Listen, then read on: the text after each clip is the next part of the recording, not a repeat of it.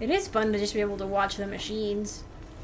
And, like, I guess the reason we see a lot of these hunter killers with the regular machines is, like, as we read a while, just fairly recently with Hephaestus, he's not actively, like, trying to destroy the human race.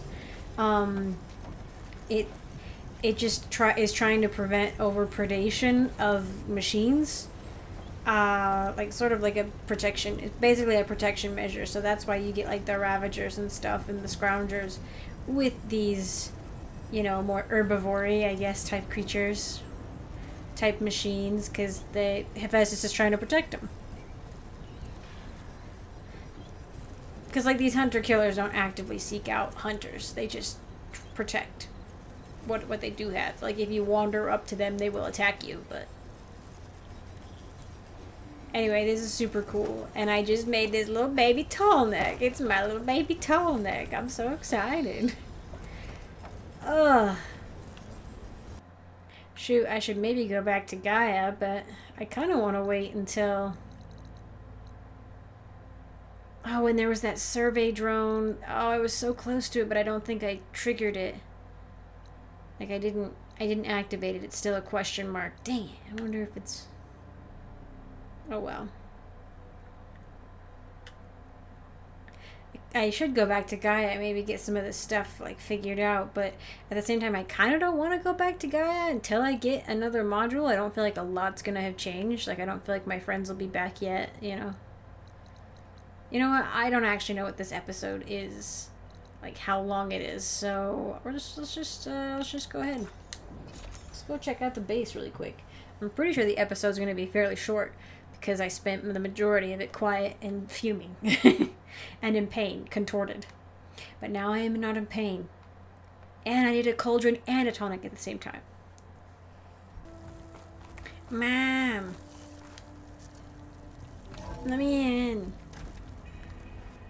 The outside world is scary and unforgiving.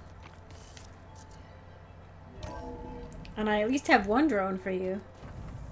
Oh, Aloy. Your Karja friend came Wow. through. Oh! She went to that Oseram camp you two were looking for, to the southwest. Oh, are you gonna be like the secretary liaison person? How have you been? Aloy. Sorry, I didn't mean to startle you. You sure you're okay being alone in here? I have Gaia, and learning how to interpret the glyphs of the old ones, it keeps me occupied. Have you gone back to Plainsong at all? I thought about it, but I wouldn't know what to tell them. The chorus already thinks me a thorn in the thicket. If they knew what we did to Fa, even if they understood, there'd be little they could grasp about all this. No. For now, I must leave the tribe behind. Oh, look at all these. Okay. Oh, wow. So, how does a tribe like the Utaru manage to maintain the peace with warriors like the Tenakth? As I wear them. When our fields bloomed aplenty, the Tenakth looked upon our lands with envy. But Plainsong's dishes provided sanctuary and high ground to keep invaders at bay. In the end, even the Tenakth saw sense in a truce. The Utaru promised to provide the Tenakth with food from our crops every year. In exchange, the Tenakth would relinquish one of their own, a veteran, to train the Utaru in combat. This custom was abandoned a few years after the derangement. But some veterans still remain in the plains. I believe I've met them already. I've been meaning to ask, what's the deal with you and the chorus? I love this paint. You didn't seem to be on the best of terms. terms. And the outfit. That's what happens when you're the one Utaru who insists on publicly defying them. Twice. When the Karja invaded the Utaru plains, they did more than just attack our villages. They burned our fields, took our people as slaves, and murdered those who were too weak to make the trip back to Meridian. To be sacrificed in the Sun Ring. I was helping the healers back then, as waves of refugees swarmed into Plainsong. The chorus was divided in how to face the invaders. Some saw sense in raising arms. Others believed the dishes would keep us safe, as they had many times before. And while they bickered, I buried the seeds of the fallen. It couldn't have been easy. Seeing your people suffer while the Karja invaded your lands. I come from a small village near Plainsong. My grandmother used to say there was no seed that wouldn't grow there. I moved to the dishes when I decided to apprentice as a healer. When the Red Raids began, I thought about going back. But the injured kept pouring into Plainsong, day after day. So I kept putting it off. One day, I woke up to hear a Karja raiding party had ransacked my village during the night. I rushed there with the healers to help the survivors, but there weren't any left. The smell of burning flesh haunts me to this day. I'm sorry, Zo. I made it a point to appear before the chorus as soon as we returned, to demand that we take a stand against the invaders. I was denied. So I left to fight on my own. I was gonna say, how did she do that? Like, try to maybe meet up with somebody or people? You said you set out to fight the Karja alone? Teacher? I did. But it turned out I wasn't the only one. News of my disagreement with the chorus spread through the plains. Before I knew it, I had more than a dozen Utaru warriors ready to follow me into battle. We knew we couldn't take on the Karja armies head-on, but we also knew the lay of the land better than they did. We ambushed smaller raiding parties, sabotaged their supply lines, and hit their encampments at night. Sounds like you were a force to be reckoned with. Enough that the Tenakth took notice. When the clans began to push the Karja back east, they let us join their ranks. Oh, nice. We chased the enemy all the way to Barren Light. You said you were at Barren Light when the Tenakth defeated the Karja? Tenakth marshals climbed the cliffs of the Daunt under cover of night, then attacked from the other side. Before we knew it, the gates were open, and the full force of the clans burst through. What happened next was not something I like to remember. Yeah. When all the dust and blood settled, I smelled it again. The stench of burnt flesh. Our enemies defeated. What was left of my squad returned to the Utaru Plains. I went back to Plainsong. But even as the harvest passed, it didn't feel like I'd truly returned at all. Seems like a war Is that thing. when you became a grave singer? I thought soothing the suffering of others would somehow appease my own. Then you came along and gave me a choice. I could either sing at people's graves or fight for a chance to keep them alive. I'm glad you chose the latter.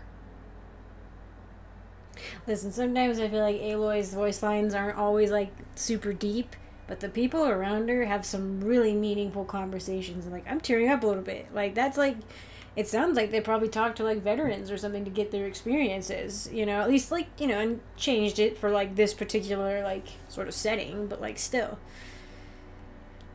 It's like, whoa, it really hits you, you know? You mentioned you've been teaching yourself how to read? Yes. Gaia was kind enough to put together a list of glyphs used by the Old Ones.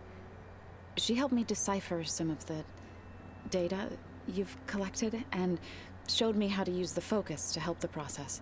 It's not easy, but it's been working so far. That's good. That's so exciting! Literacy, woo! Did Gaia tell you anything about the Zeniths? She did. Though it wasn't exactly easy to believe. To think that there are places among the stars where life can bloom as it does here. It is humbling, to say the least.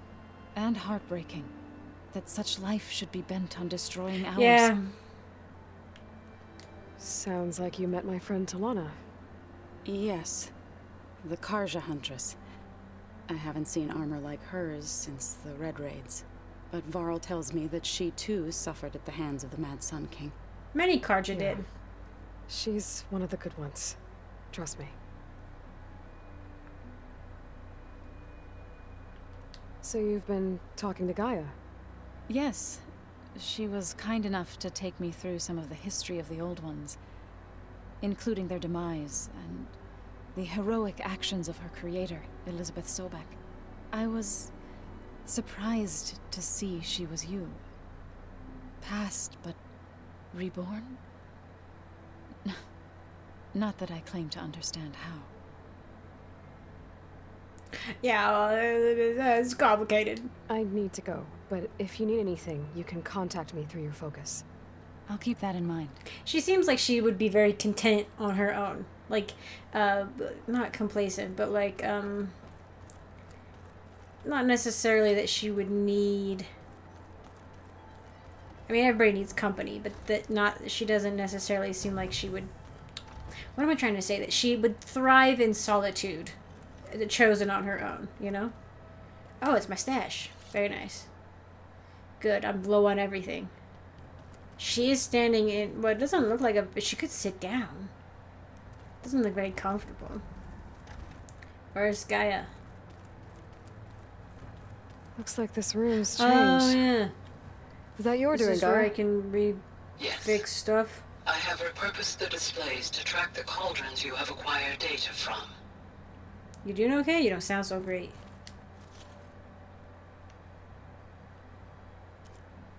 Give me velociraptors. Oh no.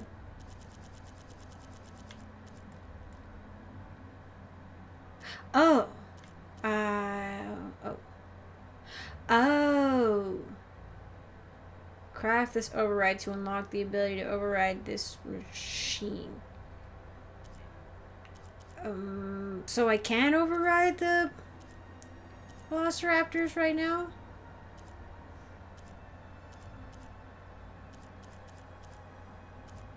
Iota has these like 4 that I can't unlock yet, but I can later. Okay, that's cool. As long as I can override the velociraptor, I'm good. I'm good.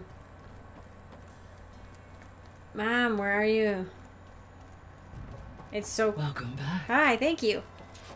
Kee, how are you doing? Hi, Gaia. Hello, Aloy. Looks like they gave it a background because Gaia is so bright. I'm not gonna ask. I'll be on my way. I wish you safe travels. Thank you. I'm gonna go do this over here.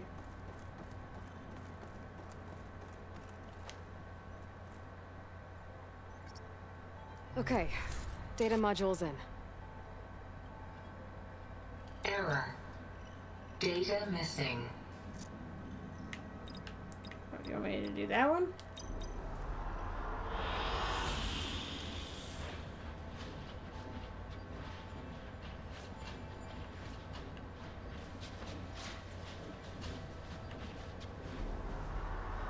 Oh. Good choice. Ooh. Oh. Very cool. I wasn't sure how that was gonna work. So now it's not just a starry sky, but Gaia can like actually see the world. I know when I can I think when I connect all of them it'll be different, but for this right now I can just walk into like a really beautiful drone vision of the area I picked it up in. That's cool. Enjoy, Gaia. Oh dang, never mind. Okay, bye. Enjoy your stars.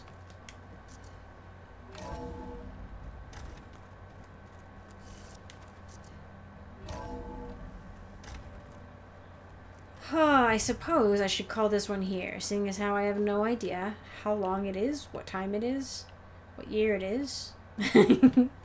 But thank you all so much for joining me. I appreciate you dealing with me haphazardly scrambling through this game. I think in the next one... I should go help that young man, shouldn't I? Maybe I'll go help him really fast. Or not. I think I'm gonna do the cow route next. It's been, my brain hurts from doing the cauldron. I want to reward myself by seeing the hot guy again. No, okay. I say hot guy. The brooding man. I want to see the brooding man again. And further the main quest, of course. Anyway, thank you all so much for joining me. I appreciate it. Oh, also, I get to see Talana again. I think probably that quest has opened up after coming here, hopefully. But yes, thank you all so much for joining me. I really appreciate it. Really quick, I want to say thank you to my patrons, to all my patrons, but to especially Reese Calito, my sapling tier patron. Thank you so much for your support. And Christopher, my tree tier patron, who is super bestest. I super duper appreciate you. Thank you so much for your support. And thank you all again for watching, and I hope to see you in the next one.